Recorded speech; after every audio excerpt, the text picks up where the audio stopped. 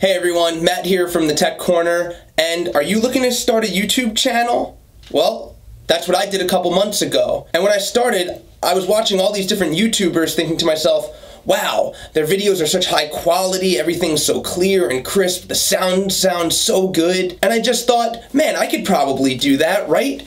You take a camera like this one and you put some really fancy lenses on it and boom, YouTube sensation. Not quite. What didn't come to mind at first is that Rebel XT I just held in front of you, that doesn't take video.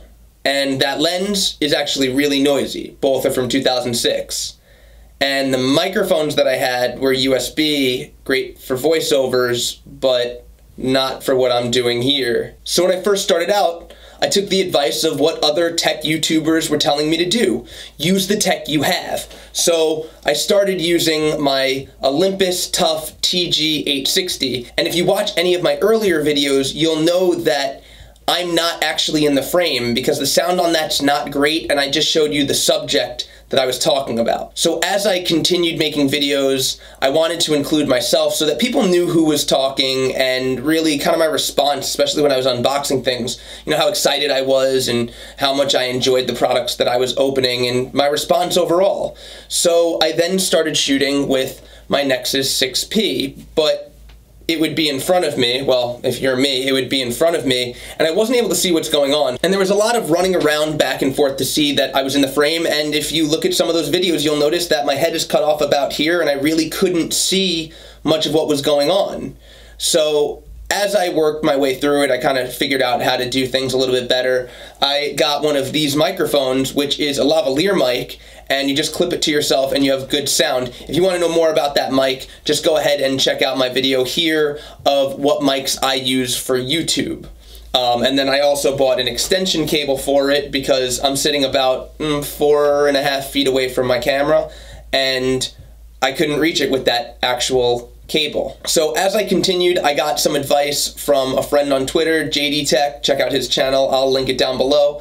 And he said to check out a shotgun mic. So I ended up getting one of these amperage shotgun mics for your phone. So it made the sound pretty good. Again, that's in that same microphone video that I told you about already. And it's directional, so I didn't have to wear something on me at all times, or I could use it when I'm outside to block out some of the noise, and it did have a little bit of a windscreen on it. But the camera would heat up really hot, and it felt like you could basically cook an egg on it. That's how hot it would get. And I'm a cooking teacher, so that's the analogy I'm just gonna keep using. So I bit the bullet and upgraded to the Canon Rebel T7i, which I'm shooting on now, and an Insignia shotgun mic. If you wanna know more about those items, check them out here in my unboxing of the T7i, a dual unboxing. So that brings me to today. Maybe you're shooting on a phone like my Nexus 6P, or if you got an iPhone, something like my SE, and you want to capture a little bit more in the shot. And that brings me to today's unboxing. And this is the Leiqi, I don't know how to pronounce this, it's Leiqi, and it is a 3-in-1 camera lens kit for your phone that actually has a built-in flashlight to help with lighting. So let's unbox it, see what's inside, see how it works. Okay, so you just slide this off. It's a pretty nice box. It's magnetically held together. Take out this little paper, and you have the lens itself. So this is the 0.4 to 0.6 wide angle lens. And you can see here that it has the light at the top. That is actually 3 different brightnesses. And it charges at the top with a micro USB. So let's keep looking inside the box. So like I said, this is a 3-in-1 setup. So you have a little bit of foam, have a holder. So here you have a nice little carrying case for it with the brand name on the front. I'm not going to try again. You have a short, but at least it's included, a micro USB cable.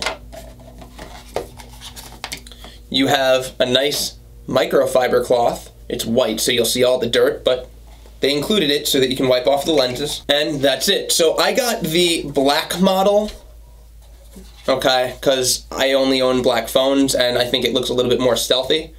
and it actually comes in black, silver, champagne, or rose gold. So pick your color, and there you go. And it actually feels substantial. The lens itself, I'll get this out of the way.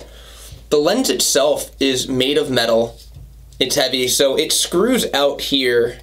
All right, so you have the part that attaches to your phone with the light, and then you have the lens itself. And the lens actually comes apart as well. So you have the 15 times zoom macro lens here, and then you also have the wide angle lens. Basically, you take the macro one, because that's the only one that fits into the clip, put that here. So if you want to get some close shots, you could just use this. And then if you want something wide angle, you go ahead and put that in on top. So I'm going to take a couple pictures and show you the difference between what you get with the camera alone. I'll use my iPhone SE.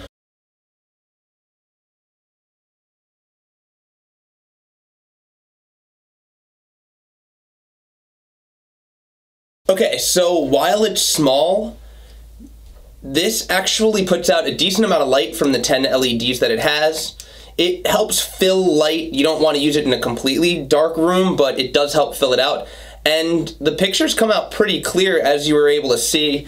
And basically, if you just want to step up that game, add a little bit more into the frame that you're trying to shoot, or just get really, really close, this is a good way to do it. So you may look at that iPhone that you have in your pocket and think to yourself, oh man, I wish I could start a vlog, I wish I could start a YouTube channel, but this is all I have, I don't want to do it on this. First of all, keep in mind, this iPhone SE, which only has the parts of an iPhone 6s inside of it, it still shoots in 4K, so you can get great shots. I've done multiple videos with this and been impressed by what it was able to put out before I got my T7i. And remember, 4K is still higher than what my T7i does. It's just obviously different technologies. So if you want to take that iPhone that you have to the next level, take the camera, put it on the front here, all right, or on the rear. So now you have that lens. Again, it lights up, okay? You get something like this. This is the Joby GorillaPod, and this is the Joby Smartphone XL stand. It doesn't fit my iPhone SE, because like I said, when I started, I didn't even have the iPhone SE. So as an example, I'll just use my Nexus 6P. All right, so you take the camera, slap it on the back. All right, so now you have this lens on it. So you take that amperage mic, you pop it in. Now you have a shotgun mic. You have your lenses with a flash. You get your Joby GorillaPod. You can set it up in front of you, or you can use it like a selfie stick. I have a selfie stick, so. And boom, now you have this setup where you can take wide angle pictures. You can use the light to just fill in a little bit of light. That's not a big difference, but you know, from what it was, it's still good. You have a shotgun mic for better audio, and you can shoot in 4K. So I said it was going to be a quick unboxing, but it actually turned into a video of all the stuff you could use to get a YouTube channel started. But you did get an unboxing of the Leiqi 3-in-1 flashlight lens kit for your smartphone. So if you like this video, go ahead and give it a thumbs up. If you have any questions about any of the products I spoke about in this video, go ahead and leave them down in the comments below.